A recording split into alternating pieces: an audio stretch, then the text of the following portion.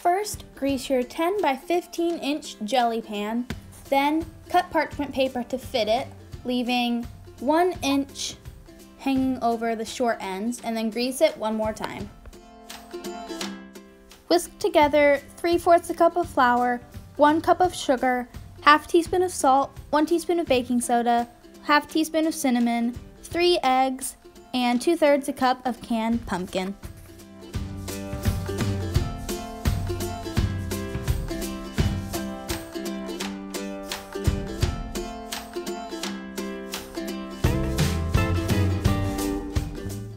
Now spread your batter evenly, making sure it touches all 4 corners of your prepared pan.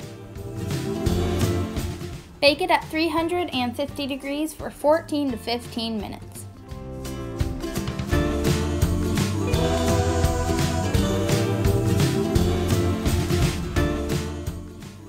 Sprinkle powdered sugar over a dish towel and then flip over your cake onto it. And be very careful when you peel off the parchment paper. Then start at the long side and roll it up firmly and refrigerate it until it is completely cool.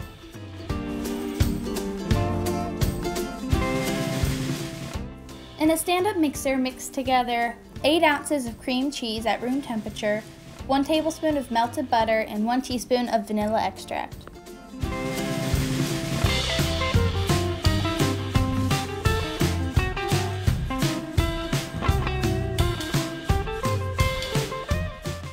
Now whisk in 1 cup of powdered sugar and whisk it until it's the consistency that you want it at.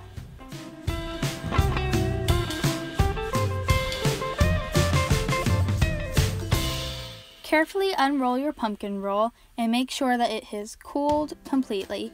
Then spread the frosting over it and roll it back up and refrigerate it until it's firm for at least an hour. Then enjoy.